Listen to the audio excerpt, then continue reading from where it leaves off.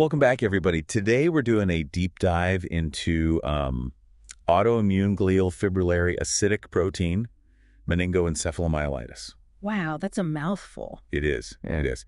But we can just call it autoimmune GFAP astrocytopathy for short. Much easier on the tongue. Right. GFAP itself, though, is a protein that forms the backbone of astrocytes. And those are those critical support cells in the brain. They really are the unsung heroes of the nervous system. Totally.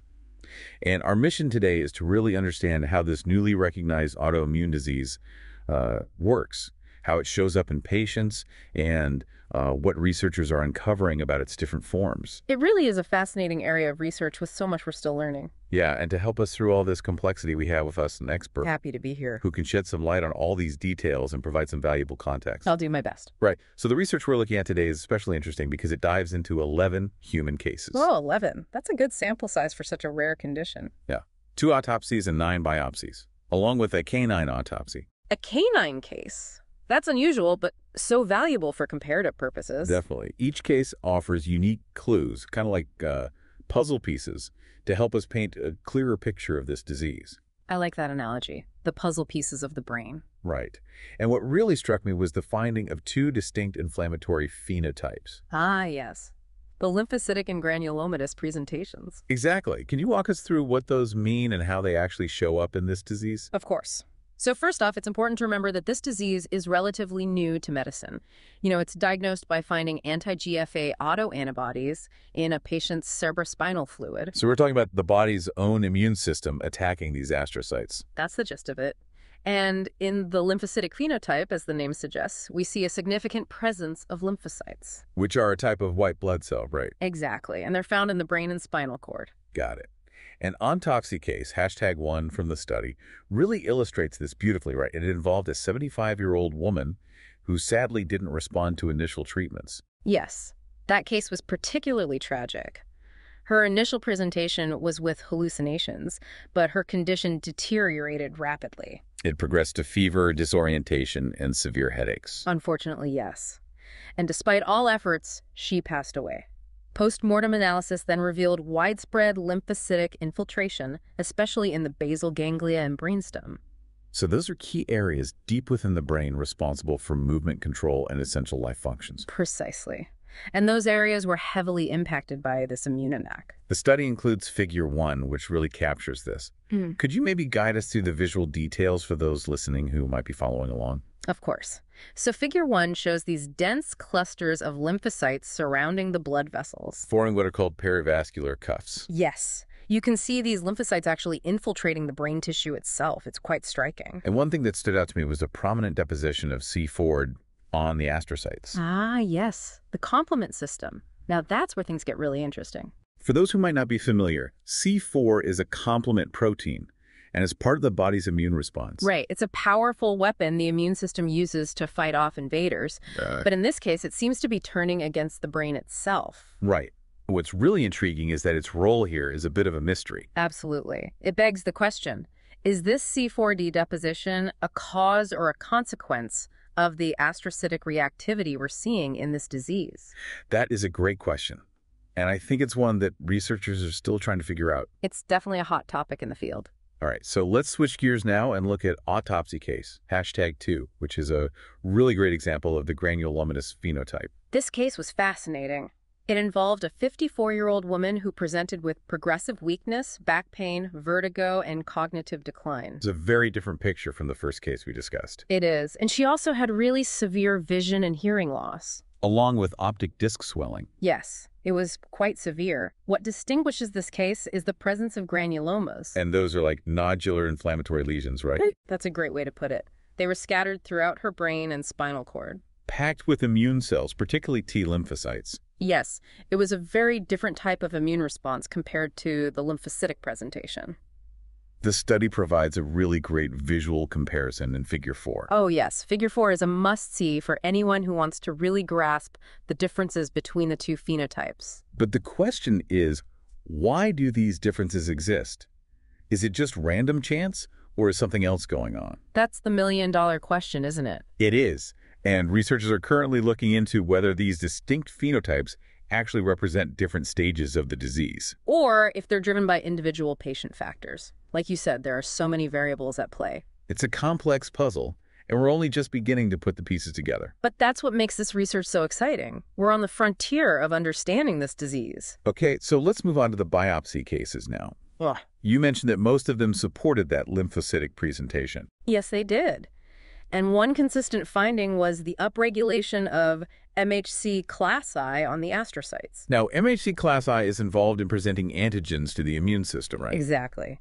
And this finding suggests that cytotoxic T cells, which are specialized immune cells, are directly targeting and attacking those astrocytes. So it's like the astrocytes are being flagged as enemies. In a way, yes. And this offers a really important clue to how the disease might be working at a cellular level. And to further support this theory, they found granzyme and perforin-expressing CD8 plus T cells near the astrocytes in those biopsies. Yes. And you can actually see this in Figure 7. Those are the weapons that cytotoxic T cells use to eliminate their targets. It's like they're armed and ready to take out the astrocytes. Exactly. And their presence so close to the astrocytes really paints a picture of the immune system going haywire and turning against those vital support cells in the brain. It's a bit alarming, to be honest. But here's a curious observation. Despite this immune attack, there wasn't significant astrocytic death in the human cases. Right.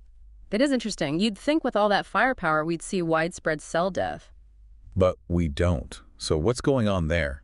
Well, astrocytes are incredibly resilient. They have this remarkable capacity for regeneration. It's like a forest that can regrow after a fire. I love that analogy. It's very fitting.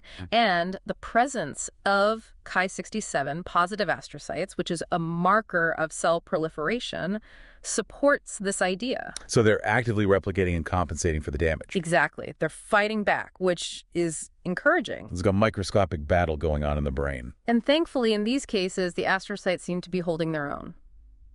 All right, so let's shift our focus now to the canine case that was included in this study. Ah, yes, the Shih Tzu. Yes, a 5-year-old Shih Tzu who experienced a really rapid disease progression, which is a stark contrast to what we saw in the human cases. It was a very aggressive disease course, unfortunately, and the findings were quite different from the human cases, too. Okay, so what did they find?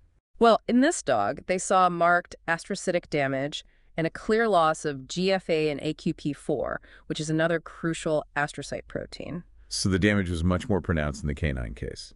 It was.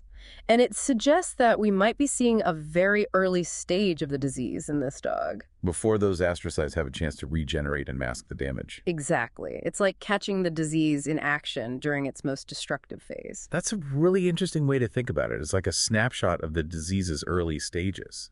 And it highlights the importance of considering the disease's timeline. You know how the disease progresses over time and how that can influence what we see in the brain tissue. That makes a lot of sense.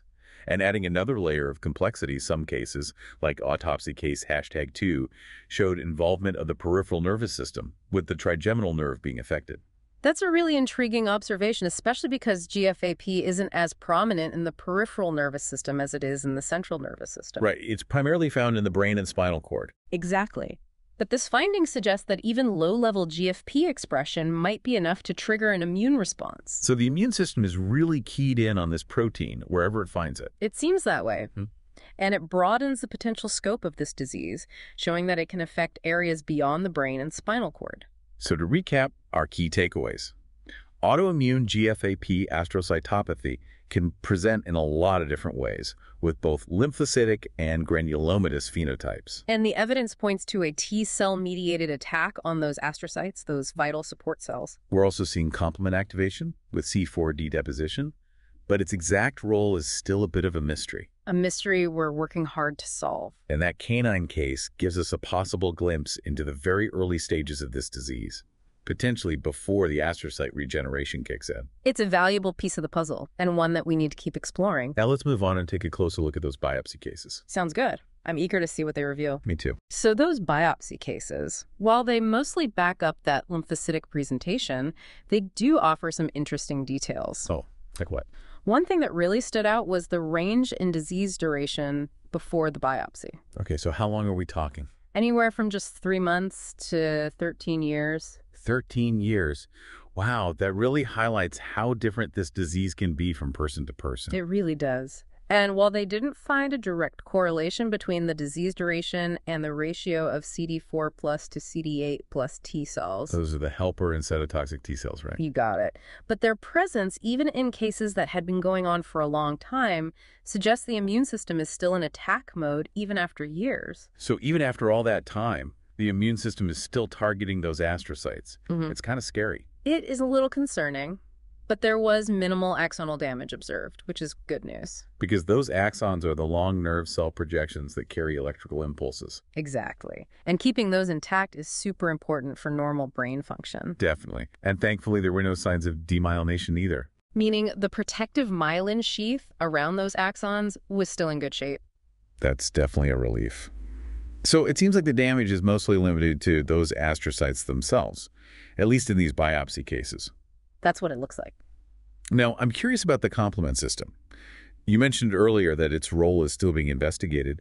Did these biopsy cases offer any more clues? Well, they specifically looked for C40 deposition in 4 of the biopsy cases. And remember, that's that complement protein we talked about earlier. Right. And 2 of those cases showed a pattern similar to autopsy case, #1, with strong labeling along those astrocyte membranes and processes. But no sign of C9neo, right? Nope, none. They didn't find any evidence of that other complement protein deposited on those astrocytes. So the complement system is definitely playing a role here, but we still don't have the full picture. It's a complex system, and we're still piecing together how it all fits in. This just goes to show how much we still don't know about this disease. It's true. But that's what makes it so fascinating to study. Okay, so we've covered a lot about lymphocytic infiltrates, granulomas, cytotoxic T cells, and this whole mysterious complement system. It's been quite a journey. It has.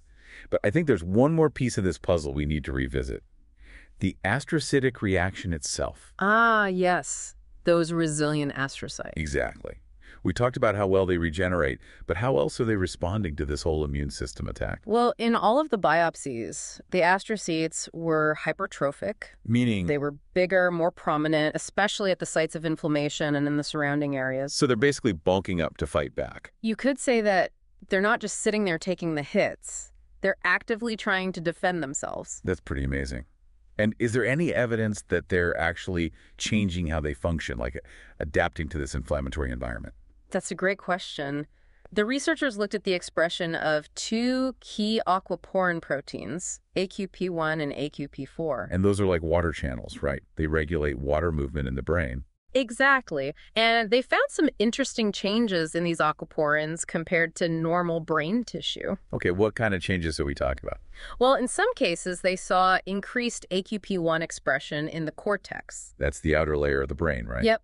But in other cases, there was a decrease in AQP4, especially near blood vessels and in the subforinal region. And that's the area right under the outermost layer of the meninges, those membranes that cover the brain. Right. So these changes probably reflect how those astrocytes are adapting to the stress and inflammation, trying to maintain balance in that brain fluid environment. It's like they're adjusting their internal plumbing to handle the attack. That's a good way to put it. But these changes in aquaporin expression could have pretty serious consequences for brain function, couldn't they? Definitely. Astrocytes are super important for maintaining the blood-brain barrier, regulating synaptic transmission, and providing metabolic support to those neurons. So any disruption in their function, including those changes in aquaporin expression, could have wide-ranging effects. And the fact that these changes were different in different cases really highlights just how varied this disease can be. It does. And it underscores the need for personalized medicine, finding treatments that are tailored to each individual patient. So taking a step back for a second, this research really emphasizes how crucial astrocytes are for a healthy brain. They really are. For a long time, we thought they were just passive bystanders, but now we're realizing just how dynamic and essential they are. They're not just the scaffolding.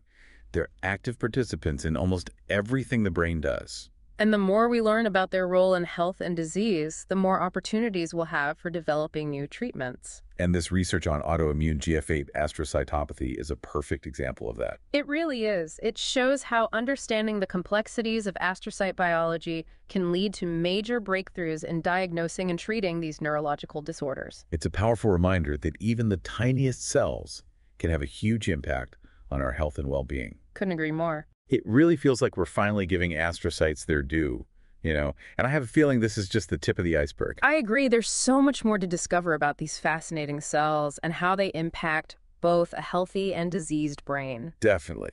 Before we wrap up this deep dive, I wanted to circle back to that canine case. It offered some really valuable insights into the early stages of the disease, but did they find any clues as to why this particular dog had such a rapid and aggressive disease course? That's a good question, and unfortunately, the research doesn't give us a definite answer. It's possible that genetic factors played a role.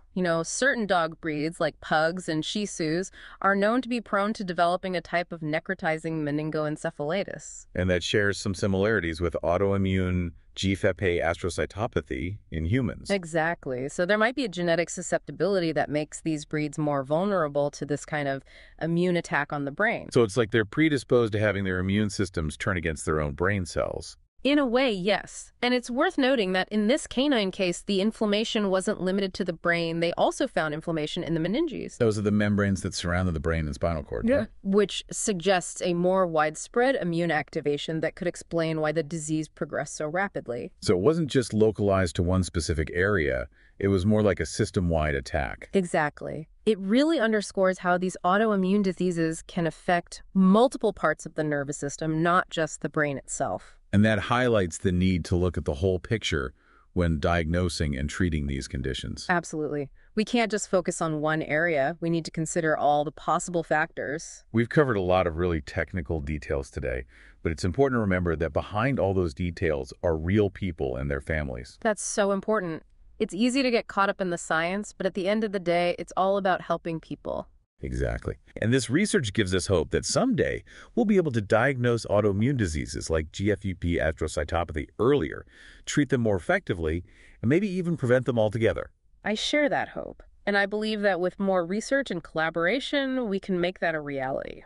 Well, I think we've successfully navigated this complex topic and given everyone a good foundation for understanding autoimmune GFE astrocytopathy.